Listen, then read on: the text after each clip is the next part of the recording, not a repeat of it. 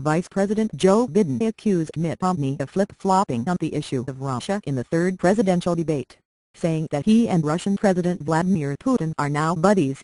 He went from labeling Russia, who up until recently he called the Soviet Union, labeling Russia our most significant geopolitical foe, Biden told supporters in Ocala, Florida. On Wednesday, "All of a sudden, I found out his new best buddy is Putin," Biden said. "Man, I tell you, it's amazing."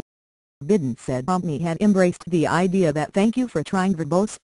This recording will go away once the product has been purchased.